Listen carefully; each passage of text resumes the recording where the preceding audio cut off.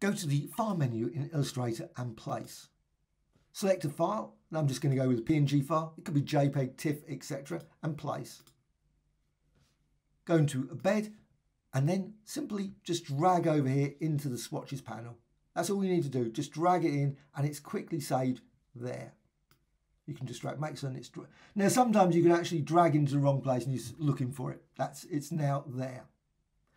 Well, what you can also do is you can crop it as well. Go up here and you've got crop image along the control bar. So crop image. You might decide, you know what, that's a nicer part of the image. Just that selection there. Happy with that? Click apply, and then just drag that over into the Swatches panel as well. Now I'm just going to drag that up there. Now another option, also actually pretty useful before I go any further, is to go to Object menu and down here to Pattern and Make. Now that's a recent feature, well, 5 or 6 years ago, maybe even 10 years ago, who knows, that you can use here. So Make, and then you see this pattern. Unfortunately, within this, lots and lots of panels pop up all the time. I'm not certain why they had to make it so, what's the name with those panels? However, you might have a default set to Move Tile with Art. You might like to set that off. Personally, I like to have that off. And you can see the bounding box. Now, here's the bounding box, here's the red. So if I move the image, you can see that blue is the bounding box. That is what's going to be defined as the pattern. That's the pattern, not the red bounding box there. That's the actual object you're resizing. So if I resize that, you can see obviously that blue bounding box even clearer now. And I can make another copy of that. Hold down the Alt Option key, hold down the Alt Option key and duplicate. And again, at the top here, you can always say save a copy. So save a copy, click OK, and it will come up again with more panels. You can always click the Don't Show Again. It doesn't matter because they will come back. They always seem to. Whenever I've got every version of Illustrator, they always reappear. Never ever get rid of pop-ups like that. It's one frustrating feature of Illustrator. I don't need them. But I guess they may be useful. But after a 50th time, you get to think, well, maybe not. However, got that, and you can save a copy. And once you've done, you've finished, and then they've all been saved nicely to the Swatches panel, and then you can use them. Now, just move that. Now you can, of course, apply other effects. Maybe you decide, you know what, actually, before I do that, you can go to Effect, maybe go for a blur, Gaussian blur. And you can save that as well to the Swatches. A load of other things you can do with that image. So I'm not going to need it anymore. However, let's just apply it. Let's just go over here and a rectangle tool. You can use the shapes like ellipses, stars, any sort of shape. But I'm just going to apply it like this.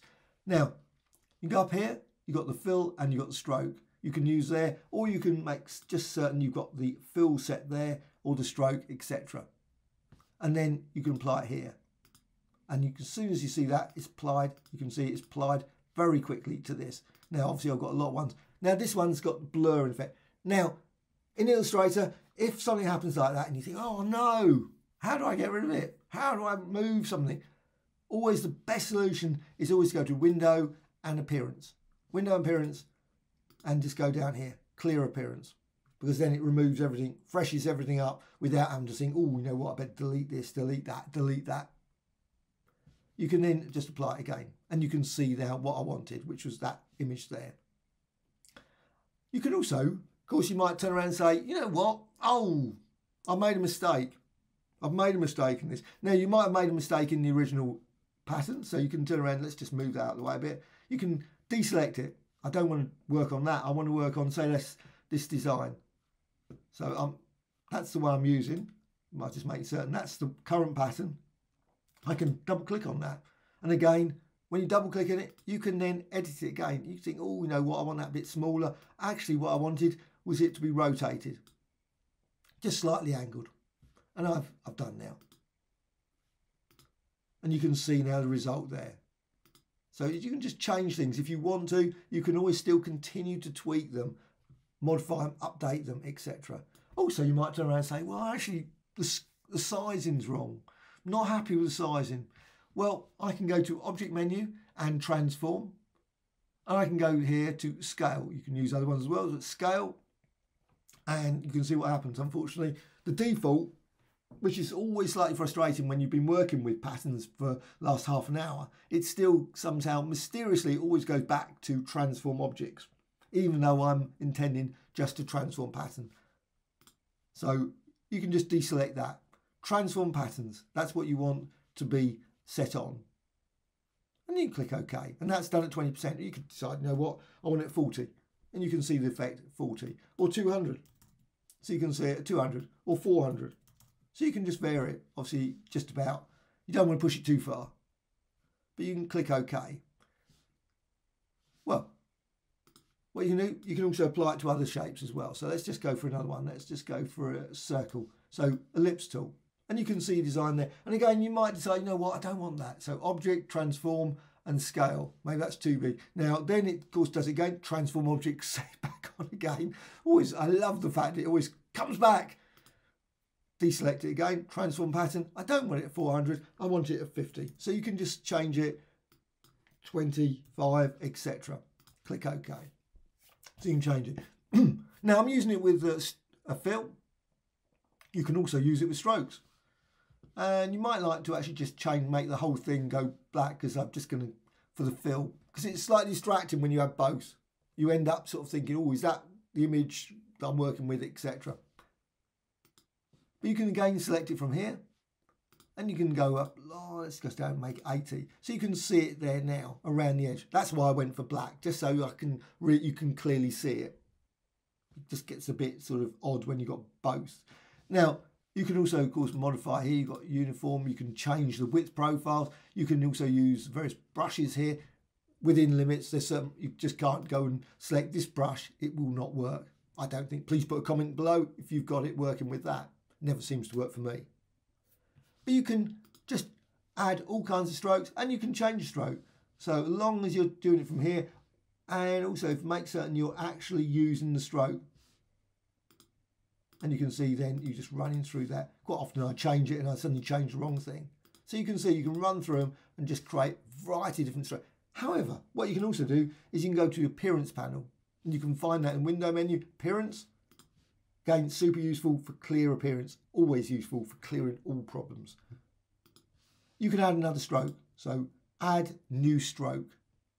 So add a new stroke, what it does on the tin, it adds a new stroke. So you've got the original stroke, that might be 10 points, 80 points, whatever, but now you've got an additional one. You can also duplicate item as well, which is probably sometimes even more useful. But the one that's on top, there it is.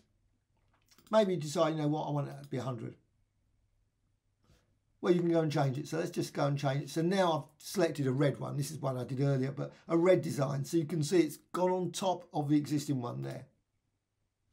Well, what you can do, you can always drag. So you can just drag that one up above. And you can see now you've got that one with the width profile, etc. and that image.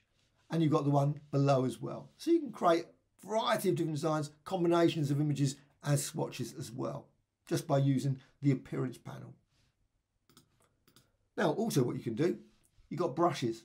So you've got brushes, you can apply a brush stroke, and you can see the brush stroke. Now, the brush stroke is unfortunately a very basic brush stroke, and you can set it up with multiple appearances, multiple strokes, etc. But it always seems to just always apply it with one. I'm not certain why, but that's what it does.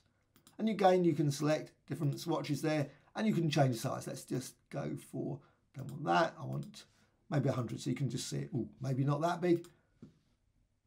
20 point, whatever. So you can see, you can change that, and you can change that, run through that, and create all kinds of different brushes. Go to the Tools panel and select the Type tool. With the Type tool, just type something.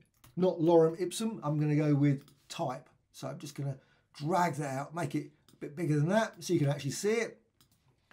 Well, black there, but you can always select the fill, so you can just go down there and you can make it any of these pattern swatches, and you can see you've got your design there. If again, exactly the same as before, if you decide, you know what, that is just a bit too big, you can always go to Object menu. Allow it lets me select it. Yes, it does. Don't know why sometimes when you go to it, it's disabled. Very weird. However, you can go to Scale, and you can see what happens. It, of course, scales the type. Again, it's put that on again. I don't want that. I want transform pattern. And I can make that maybe 10. And you can see as you do that, it scales it down. Or maybe make it 60. And so on. So you can change it, tweak it, just by using the scale, as well as rotate, etc. You can also add a stroke as well. So because I don't want to confuse myself with having something very similar to this, I'm going to go for one of these red strokes, and these were created earlier. So let's just go up here, and you can just select here, or go down here, make certain you've got the stroke selected, and then you can select here. So you just select that, and it's got a stroke added. Obviously it's 1 point by default, always is. You can change it. Let's just go for 16, so you can now see it. And again, I can select a different one. Let's just go for a red one. So you got that. So you can create a variety of different designs with those images as strokes as well as fills. But you can also go to Appearance panel. With this, you can go here and you can turn around and say add a new fill or add a new stroke. That's the right side menu. So add new stroke. Got a new stroke. Now in this case, the type is slightly different because the way it's done, it's got appearance. You can notice it's got this characters, opacity, etc. Doesn't display it in the normal conventional way. It's with normal path. But I've got this stroke and I'm going to turn around and say I'm going to put it to 40. And you can see it massively goes over on top. However, what you can do exactly same. You can always just drag down and reposition it. So you've got it behind those characters. And you can see now you've got that. But you can do exactly the same as before. You've got black there. That's the one that I'm going to be using the stroke. So I can just turn around and say I want blue, that one of those blue images, or maybe one of the blurred images, and so on. So I've got your type there. Create a variety of different type using that.